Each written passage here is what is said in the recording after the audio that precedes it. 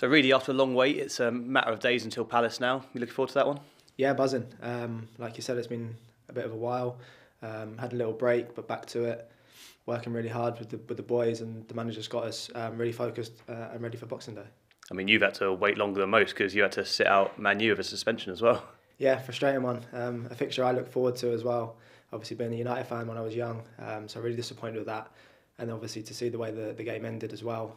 But it's given us motivation, given me motivation to really kick on again, and can't wait to get going. Were you like the rest of us fans watching that, like enjoying a lot of it and then just feeling the heartbreak at the end? Yeah, I was in the Riverside watching it, first time up there, and obviously it's completely different watching the game, but I was feeling what the fans were feeling.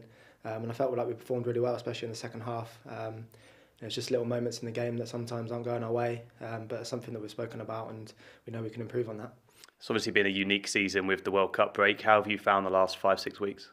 Yeah, it's been nice to have a little bit of a break to refresh, and it's always good to sort of give the legs and the mind a bit of a break. But itching to get back now, I think like everybody almost feels like the start of a new season.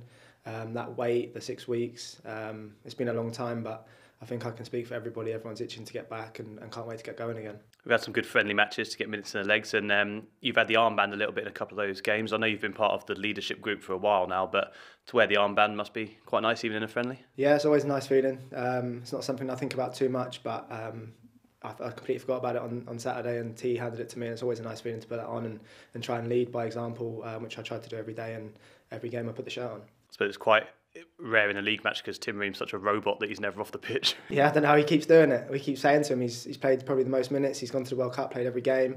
He comes back, he's involved in the friendly, and there's never a day he misses training wise.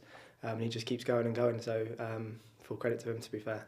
Tough game on Boxing Day. Palace have got the same number of points as us. Good squad as well and an organised side. Yeah, very good team, and always a tough place to go at Selhurst Park. Obviously a good atmosphere there, tough place to go. But one we're really looking forward to. We haven't obviously played them. Can't wait to get going and hit the ground running on that game. We'll see a familiar face in Joachim Andersen. He had a great season here on loan, although it was a disappointing year overall for the club, and he was a good lad as well. Yeah, really good lad. Someone I keep in touch with as well. You don't often keep in touch with too many people, but someone that I really got on well with, and obviously a very, very good player. So hopefully not on Monday, but he's a good player and hopefully has an off day. And as players, when you see the fixture list come out and we're away on Boxing Day, is it a silver lining when it's only South East London you've got to go to? Definitely.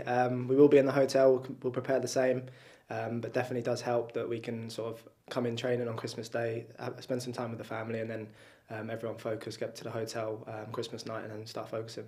And just finally, it's another sold out away end. We've had a couple of great away days.